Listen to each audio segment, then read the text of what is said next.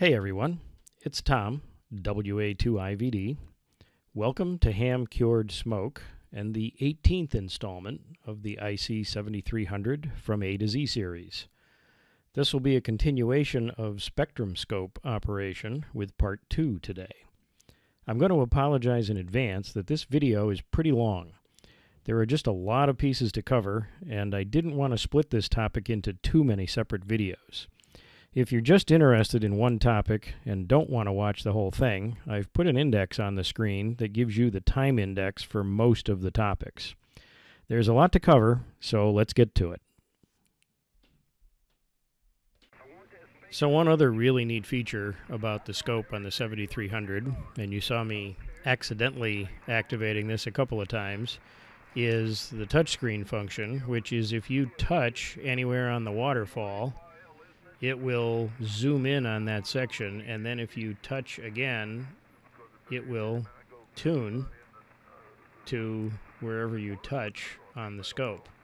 So if I see a signal here and I touch, let's try again. There's one. You don't always hit it exactly. So there's somebody tuning up, apparently. And I'm going to bet that this is probably FT8 data down here. Again, I'm not always that great at touching exactly where I need to be, but it does get you pretty close. And bear in mind, I'm off to the side of the screen here as I'm recording this, so it's a little trickier than if you're looking straight on. But you get the idea.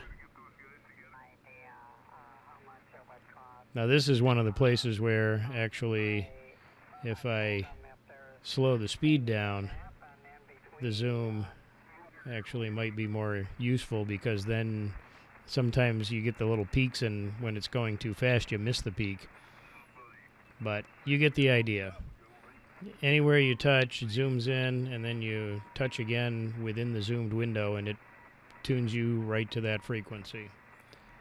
So that, I think, is one of the cooler features of this radio, especially if the band conditions aren't great and there's only a few signals on. It's a really nice way to see what's there and then instantly tune to it. So let's put this back to fast, and that is the touchscreen function. Now, one other feature of the scope is the mini scope mode. And I just realized when we first started I didn't show you how to turn the scope on, but it's the button right here in the center on the bottom that says M scope. And if you press it again, when the scope is on, it goes to mini scope mode, so it shoves everything up and it makes the scope even smaller. And then if you touch it a third time, it turns the scope off. So touch and hold, and it goes back to the large scope. So single touch toggles between scope on and off, and then if you press and hold, it'll expand it to the full-size scope.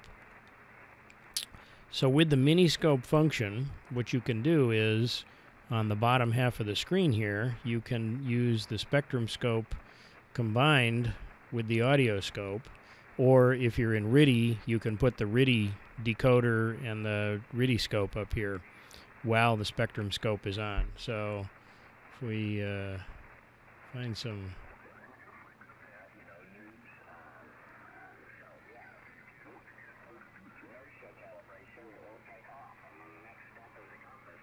so there's some audio. You can see the audio on the audio portion.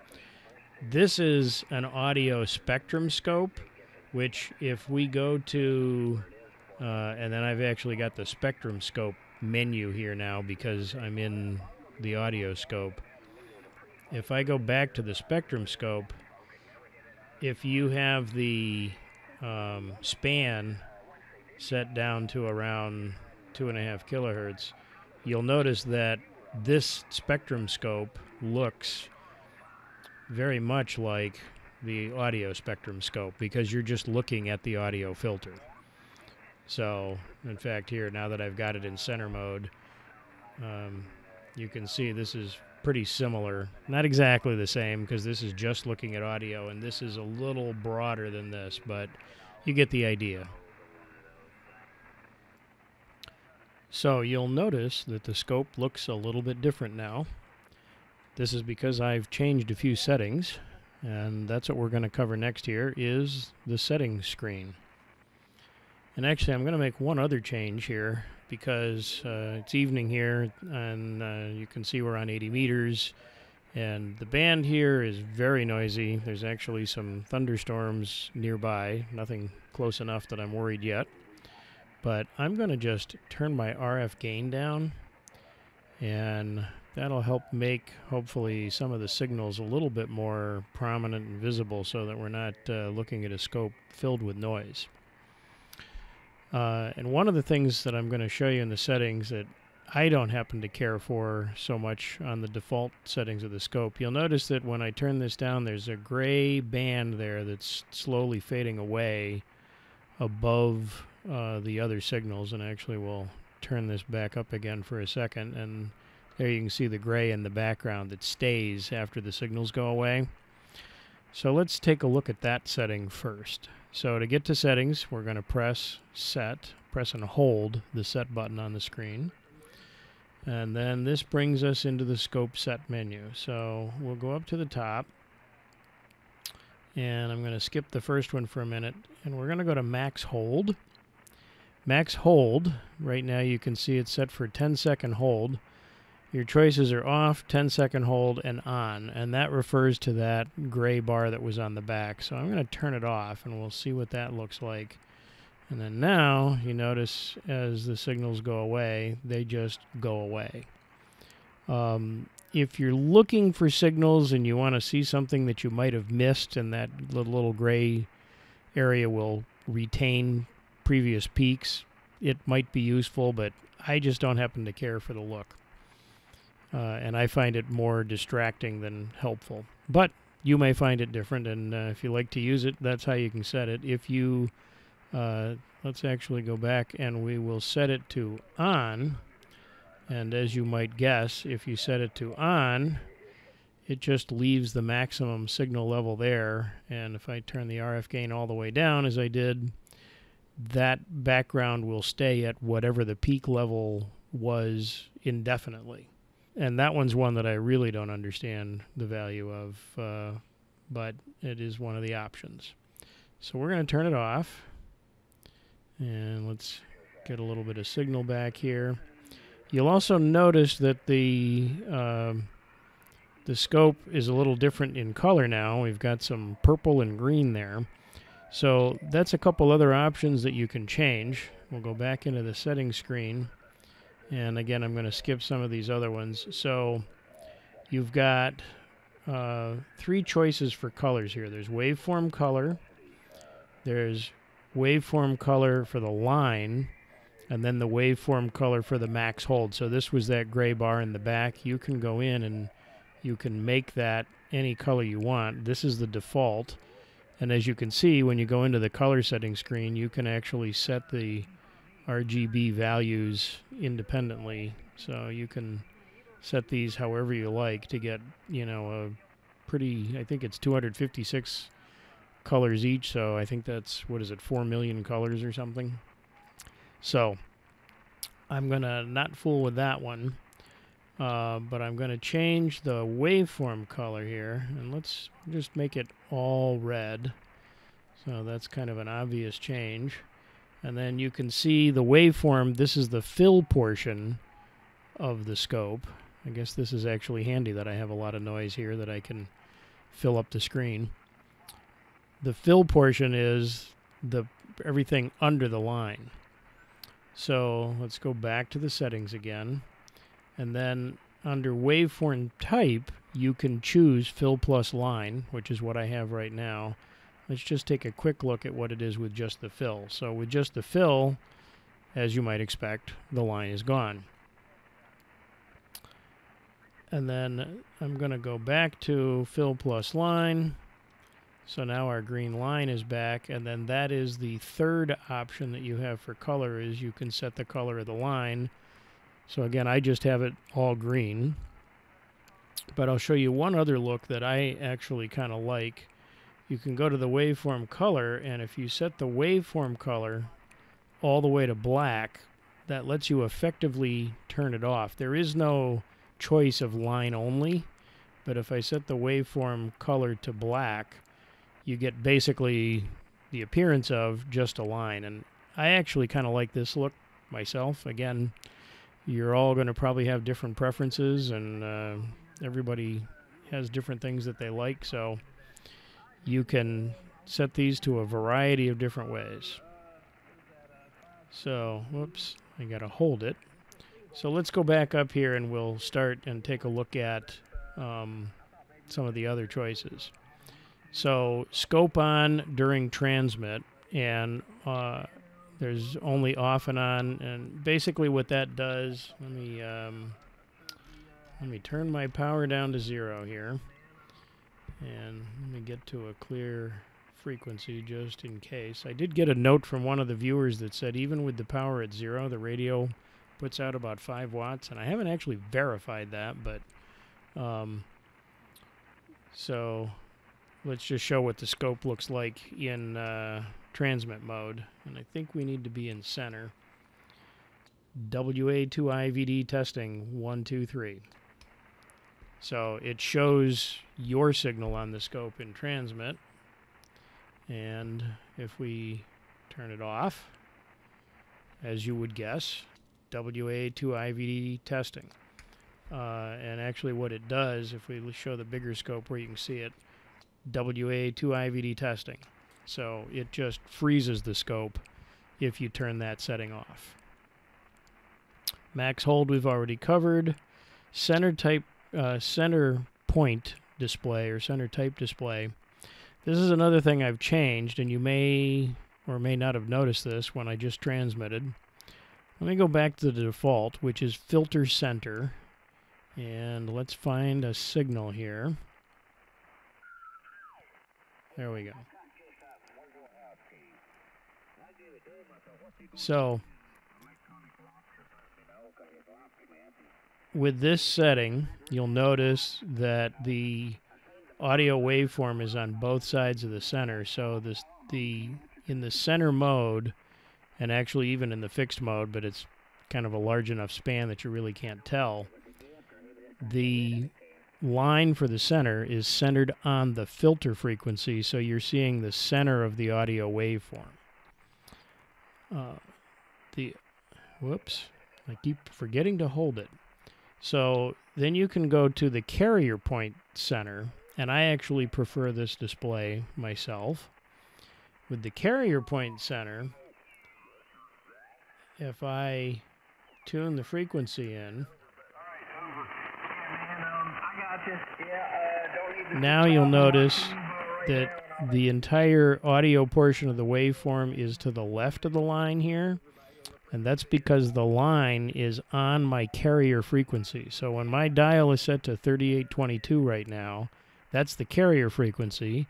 This is, of course, suppressed carrier sideband, so there is no carrier, so you only see the audio. And the audio is now all the way on the left side of it, and that's because we're on lower sideband. Let me see if I can find an example here that's a little further away and maybe a little stronger signal. When you look at it, you're going to have each word. So the signal is completely to the left on lower sideband. If we were on upper sideband, the audio portion would be completely to the right of it. And I kind of like that flag because it sort of tells me, and I could tune up to 20 meters. Actually, just for grins. Let's take a quick look, but I don't... well, that must be somebody really close by. But let's tune him in on upper sideband. Oh, here we go. We'll get the FT8 guys, because there's always stuff on FT8. So if I go to the center, there we go. If I'm on, this is actually a very good way to look at it. So I'm on 1474, which is the frequency for FT8 on 20 meters. And you notice that all of the audio portions, the different audio waveforms, are all above the center line because I'm on upper sideband here. So we'll go back to 80 meters. And actually we'll see if we can find the FT8 stuff down here. Even though FT8 is usually the same sideband everywhere. But if I... So it should be upper sideband, but I've had to go... So my carrier frequency, everything is reversed because I'm on the wrong sideband for this. But you can see that everything is below. So hopefully that explanation is clear enough. But again, let's just go back here. So this is the carrier point is the center frequency. And then there's one more setting here, absolute frequency. And let me show you what that does. So if you notice here, I've got my carrier frequency, and on the bottom of the scope you can see the annotations that this is just in kilohertz, +1, +2, +3, +4, and then 5 is all the way out at the end with the span I have set. If I change this setting to absolute frequency, now it'll actually show you the frequency relative to the carrier frequency. So 576 is the center, and then 578, 580, and so on. So hopefully that makes those options clear. And then now here on 20 meters, there's 074, 076. So the absolute frequency mode, you can actually read your frequency. And if I increase the span, of course now I've got further frequencies in here. So you can see instantly what the carrier frequency is for a signal if you're taking a look at it.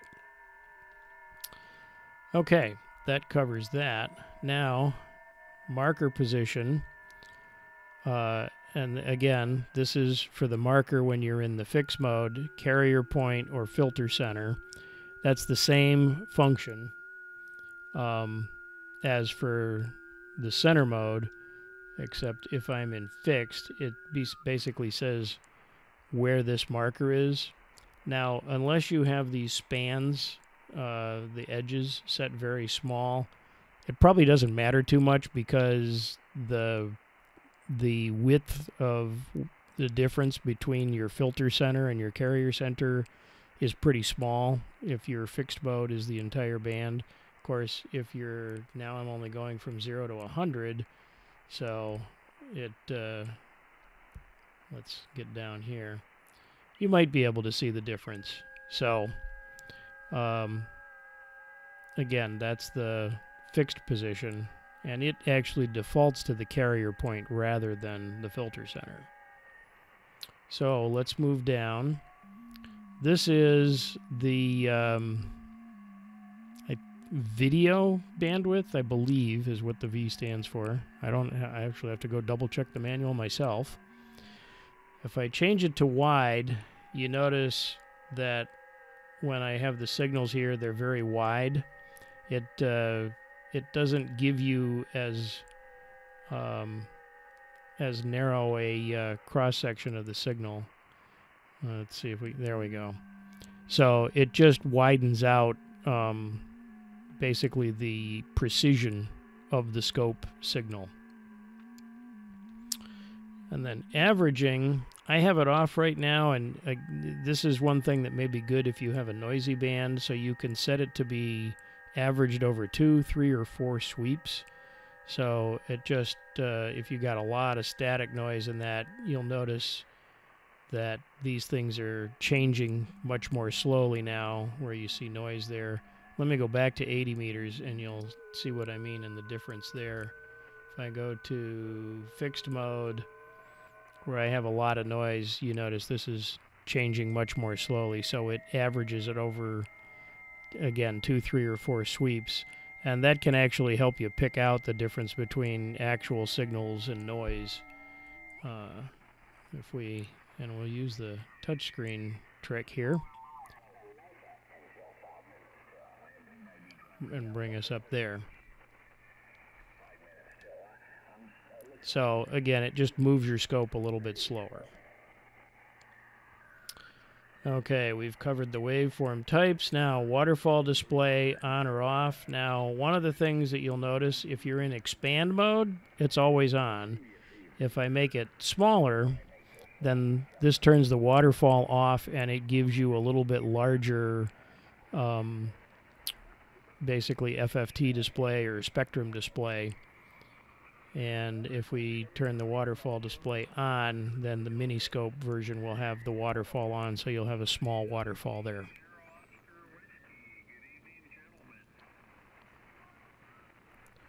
And then waterfall speed, as you might expect. This is just how fast the waterfall goes, so you see it's much slower now. And again, if you're looking all over the place for signals and you want to maybe catch multiple signals during a contest, this keeps them on the screen longer. Let me make this a little dimmer, so you know, if there was a brief signal somewhere here, you'd see it staying on the screen longer. Again, that'll be a personal preference item for you. Well, I cut that off right in mid-finger point. I'm sorry about the abrupt stop, but this video is already running long. Next time, we'll finish up the waterfall settings and cover how to customize the fixed edge frequencies. That should wrap up spectrum scope operation. As always, thanks for watching. If you find these videos useful, please consider subscribing to my channel. I'm Tom, WA2IVD, and this is Ham Cured Smoke.